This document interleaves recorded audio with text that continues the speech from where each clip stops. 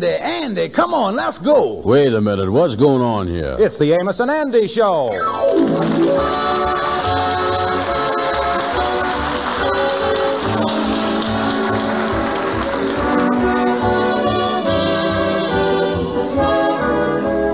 Yes, welcome to the Amos and Andy Show with their guest tonight, Cecil B. DeMille, brought to you by the makers of Rinso.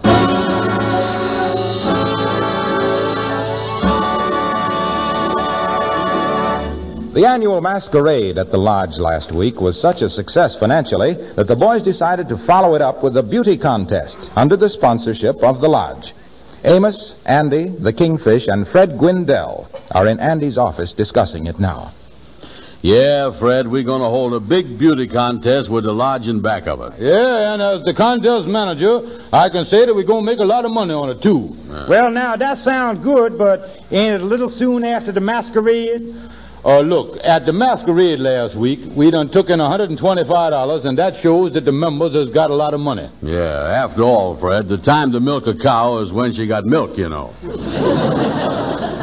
You see, the way we're going to work this beauty contest is to have the gals pay an entry fee of $2 and then send in photographs of themselves. Andy and Mr. Van Porter is going to be the judges. Yeah, that's right. I already got a lot of the pictures here.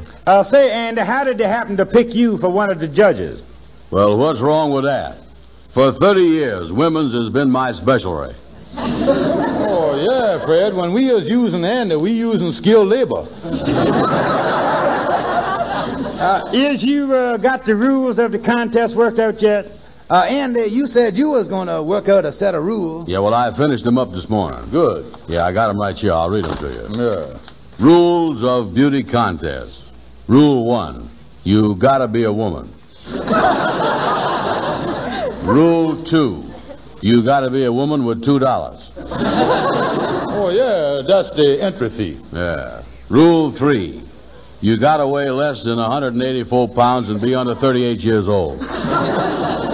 Less than 184 and under 38. Yeah, that's to keep out Madam Queen and the Kingfisher's wife. Yeah, you know, we got to draw the line someplace. Has you fellas decided on a prize for the winner yet? Oh, sure. We're going to give her a beautiful silver loving cup with her name inscribed on it. Yeah, we got it over at Honest Joe's pawn shop. We got it second-handed. It had a little scribing already on it there. Yeah, but we is adding something to it and kind of fixing it up. Yeah, how'd that work out? How's it going to read again, Andy? Yeah, I got it written down right here. Here it is. Oh, yeah. Harlem Beauty Queen of 1944 and Pocket Billiard Champion of Jersey City 1912.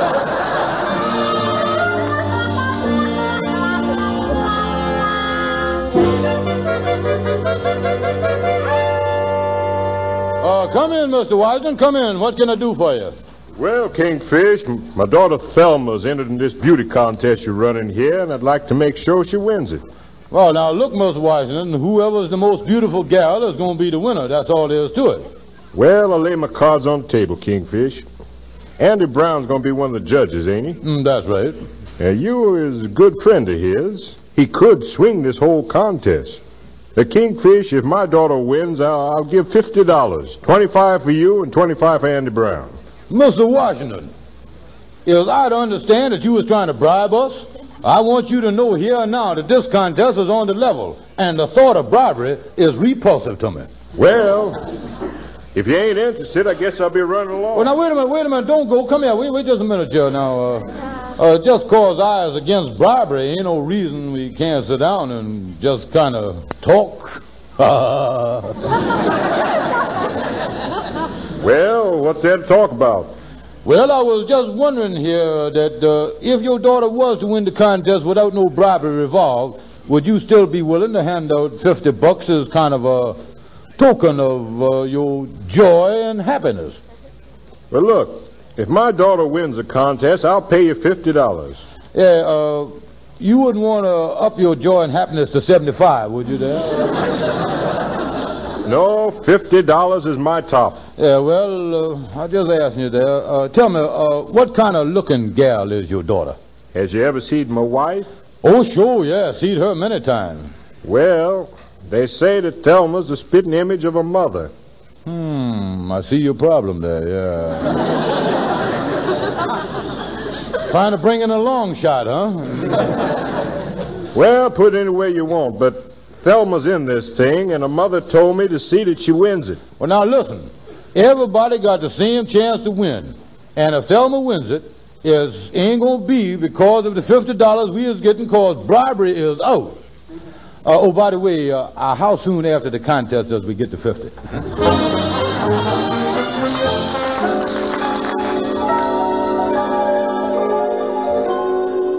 I tell you, Amos, I'm getting dizzy looking at the pictures of all these gals in the contest. Tell me this, is they pretty or is I getting old? Well, there's some pretty gals here. Now, look at this picture here. Now, there's a prettier gal as you ever want to see, Andy. Oh, yeah, Bernice Fletcher, huh? Now, there's something else.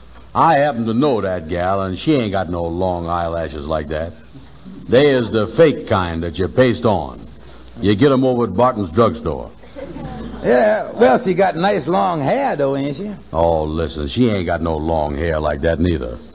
You get that at Barton's drugstore, too. Yeah, well, she'll make her look pretty, all right.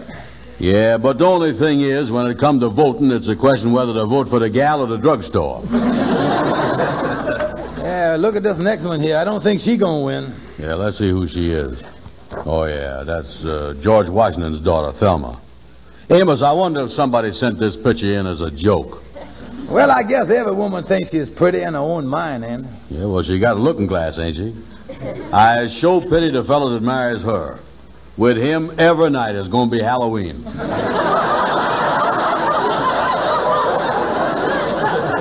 well, now, let's see what's next here. Yeah. Well, hello there, boys. How is it? Hello, Kingfish. Hiya, Kingfish. Say, Amos, I don't like to be unpolite, but I'd like to talk to Andy confidential under his hat, if you don't mind. It's reporting. Oh, that's all right. I got to go anyway. Well, so long, fella. So long, son. Goodbye, Amos. What you want to see me about, Kingfish? Brother Andy, look here. I just been approached by a man that's got a daughter in the contest. Now, he is willing to give me and you $25 apiece if his daughter win the contest. Now, he's... Wait a minute now, wait a minute. This contest is on the level. There ain't going to be no bribery stuff. What you talking about? Of course there ain't going to be no bribery, Andy. We ain't supposed to be influenced one way or the other by his money. But just in case his daughter do win, we gets it just as a token of his joy and happiness. Oh, well, that's different. Say, what's the daughter's name, anyway? Thelma Washington. Oh, her. Well, it looked like her papa's going to save some money. Is you got her picture there? Right here. Here she is, right here, see? Uh-oh. The end of the trail. Kingfish, ain't there no other papas that might want to give a $50 token of their joy and happiness? Now, wait a minute, Anna. Let's not be hasty about this. You know there's different types of beauty. Yeah, well, she is definitely a different type, all right. Look at the bumps on her nose. Oh, now look, Anna, like I said, there's different types of beauty. After all, take the Rocky Mountains. They got bumps on them, but they're beautiful just the same, you know. Yeah, I know, but the Rocky Mountains ain't got ears like that. Yeah, it is pretty big, ain't it? But on the other hand, Anna, look at them eyes there. Oh, yeah. They got the same look in them that a papa had when he said he's going to give us $25 apiece if she won. Oh, yeah. You know, when you get right down to it, she is the most beautiful gal I done ever see. You know, I tell you what to do, Anna. Being that Henry Van Porter is the other judge, why don't you send all these pictures over to him? Then we'll drop over to see him a little later in the afternoon. Yeah, we got to make sure that when Henry sees the picture of Thelma, he don't make the same mistake that we made when we first looked at it.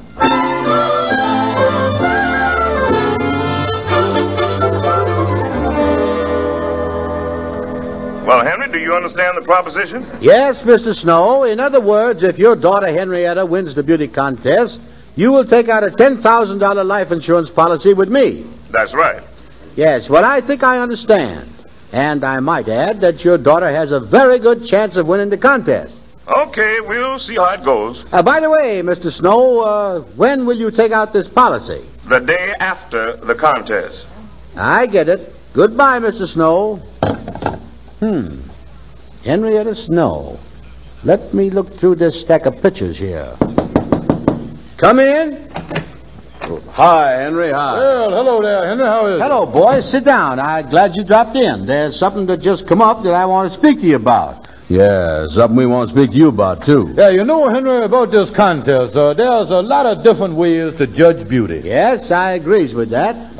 Tell me, Henry, is you ever seen the Rocky Mountains?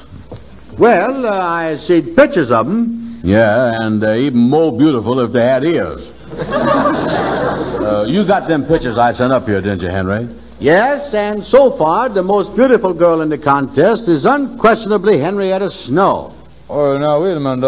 What does she look like? Well, let me look through these pictures here. We'll soon find out. Yeah, well, when you come to the picture of Thelma Washington, haul that out, too.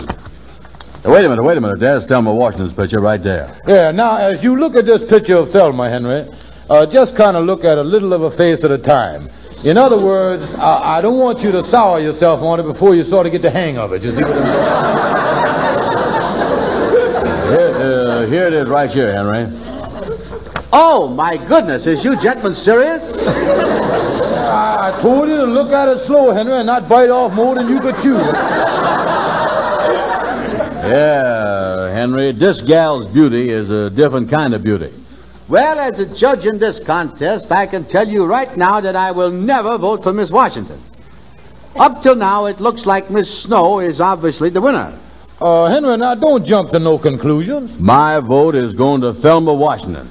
Gentlemen, it looks like we is in a deadlock.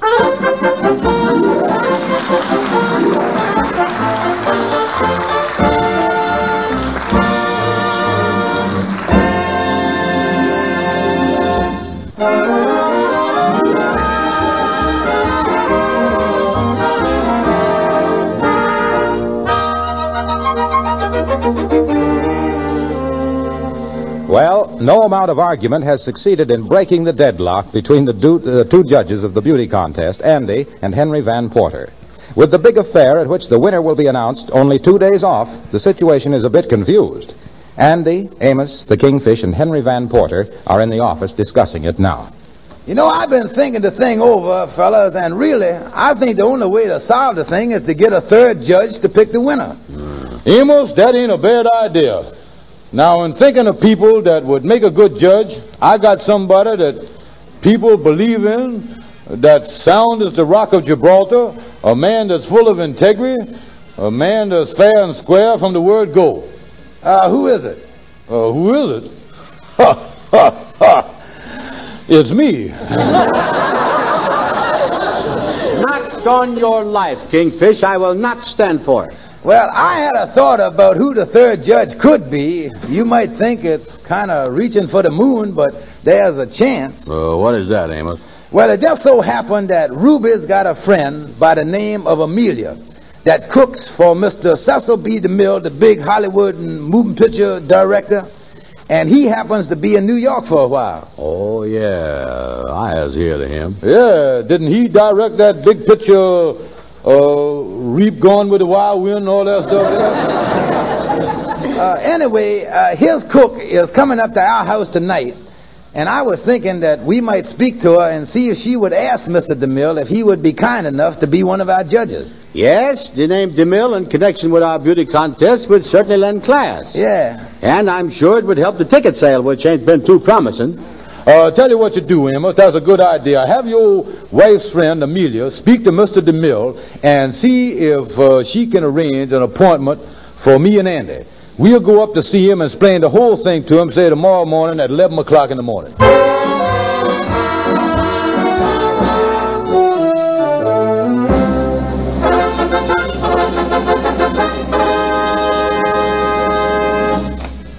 Oh, good morning, Mr. DeMille. Good morning, Hardwick.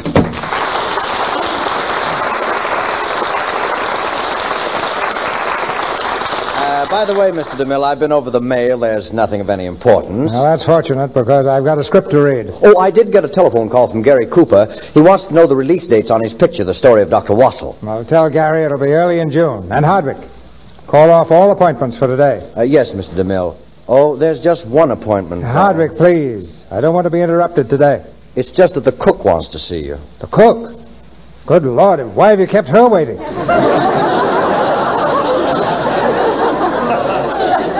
Is she complaining or anything? Oh, apparently not. She didn't say what it was. Well, give her a raise anyway. But, Mr. DeMille, that's the third raise you've given her this week. Yes.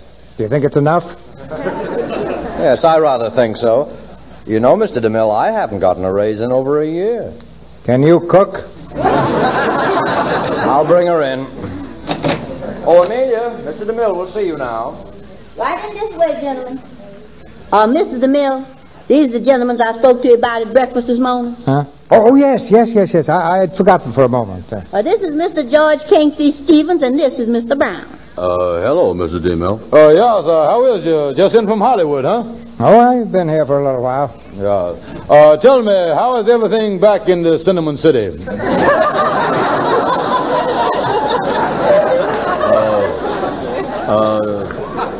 Yes, orchards to your last picture and all that stuff. Well, thank you.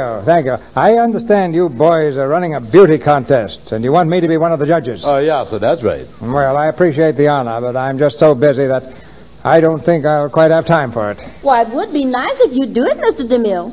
Oh. Well, I'd be happy to. I'd be happy.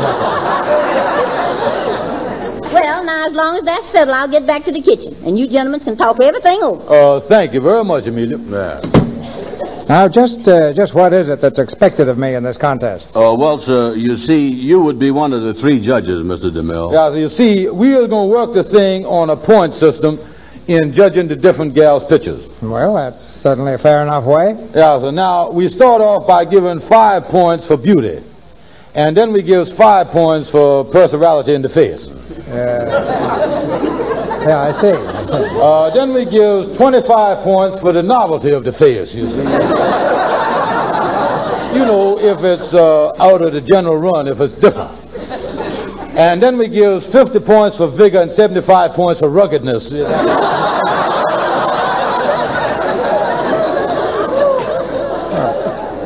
Perhaps I misunderstand. Is this going to be a beauty contest or something on the order of the Golden Gloves? Oh, no, this is going to be a beauty contest, all right. It's just that we is approaching the thing from a new angle. Well, it's certainly broad in its scope.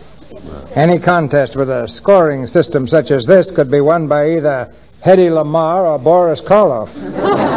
Yeah, well, now, here's the pictures of the gals that's going to be in the contest up to now, Mr. DeMille. Thank you. I'd like to look at them.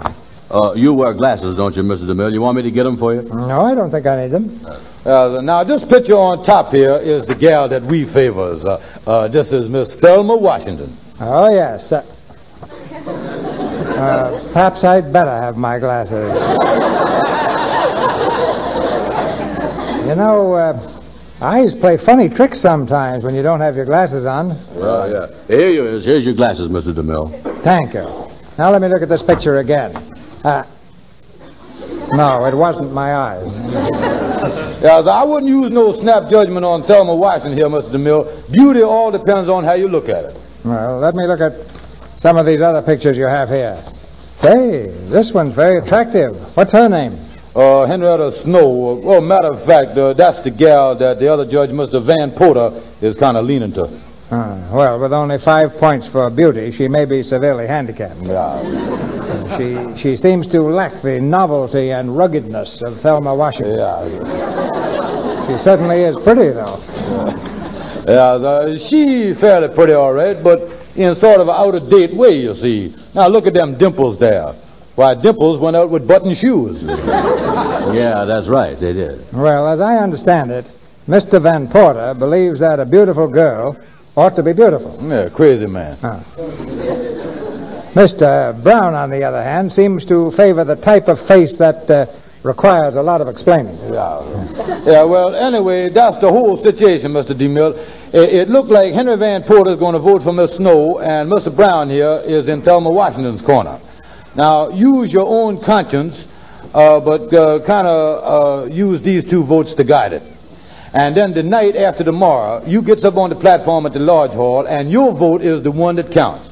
You announces the winner from the platform. Oh, yes, sir. And your cook, Amelia, will show you where the Lodge Hall is. Yeah, and oh, by the way, Mr. DeMille, I think you ought to know that Thelma Washington's papa is a very generous man, and if his daughter should win, there might be a 5 spot in it for you.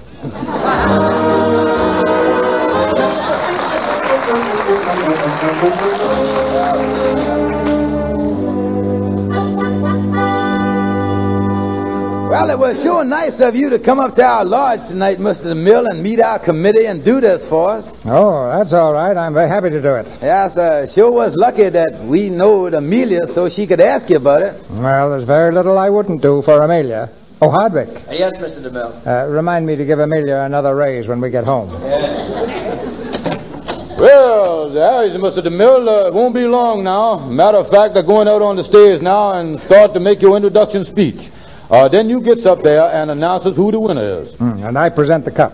Yes. By the way, one thing. Pardon me, Amos. Yeah. You know, Mr. DeMille. I know. Thelma Washington. Yes. Don't forget about the 5 spot. I'll get on out on the stage now and start introducing you. Oh, boy, there sure is a lot of excitement around here tonight, Mr. Mill. Yes. This is a big night for everybody. Oh, Mr. DeMille. I've been looking all over for you. How are you, Mr. Van Porter? Pardon me, Amos. Mr. DeMille, there's just one thing. I'm in the insurance business. Yes, I know. Henrietta Snow. Yes. And remember that... Excuse me, Mr. DeMille. Would you please come out on the platform now? Yes, coming out. Well, good luck to you, Mr. DeMille. And so it gives me great pleasure and pride to welcome our extinguished guest, Mr. Cecil B. DeMille. Mr. DeMille, as final judge in the contest, will announce the winner. Ladies and gentlemen, Mr. Cecil B. DeMille.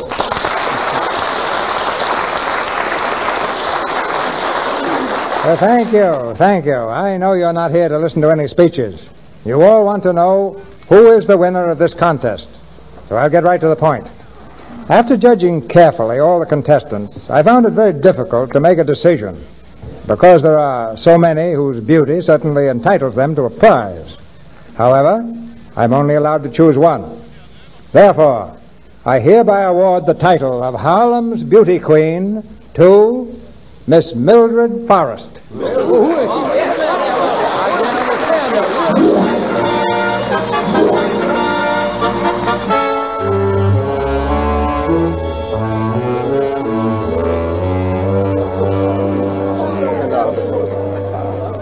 Well, how in the world could he have picked her? Gentlemen, you could have knocked me over with a feather. Oh, wait a minute. Here comes Mr. DeMille now. I think he's through signing them order giraffes over there. Yeah. I can't understand it, Kingfish. Mildred Forrest. She's even worse looking than Thelma. Henrietta Snow ought to have been the winner. Oh, what you talking about, Henry? Thelma Washington ought to got the thing. Wait a minute. Mr. DeMille, excuse me, sir. Can we see you over here, please, sir? What is it, boys? Yes, Mr. DeMille, we are shocked by your decision. That's what we is. Yes, I don't understand it at all. Tell me this. How'd you happen to pick Mildred Forrest, Mr. DeMille? It's this way, boys. You other two judges had your reasons for picking Henrietta Snow and Thelma Washington. You, Mr. Van Porter, I know that selling insurance is uppermost in your mind. And you, Mr. Brown, I guess the almighty dollar is every bit as important to you. Well, I had a reason for voting the way I did. You know, there's one thing in this world which a person cherishes and wants to keep. A thing which today we value even more than money, and which we'll do anything to protect. It was for such a reason that I voted for Mildred Forrest. Yeah, well, what is the reason, Mr. DeMille? She happens to be the daughter of my cook.